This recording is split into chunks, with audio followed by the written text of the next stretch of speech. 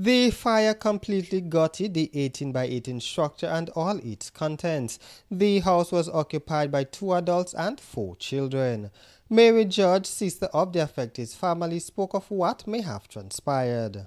Really, yesterday the roof in the house was sparking, so a car grand leg, but we didn't get through. So we get through with Fabian.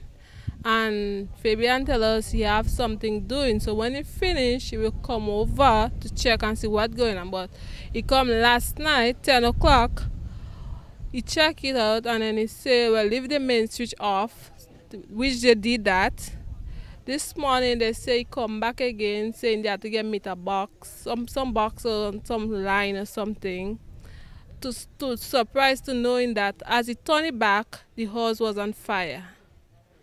Everything gone, nothing left, nobody to save anything. So being able to be back on their feet again is the next move for the family. Any assistance extended to them will be appreciated. Well, the next move is see how we could get back up fast on our feet again to send those kids back to school.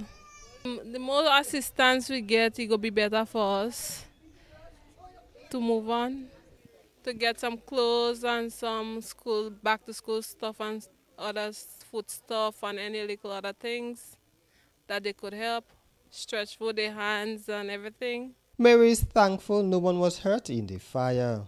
Thank God we have life. Thank God nobody didn't get damaged or nothing. The affected family will be staying with other family members. Investigations into the fire is ongoing.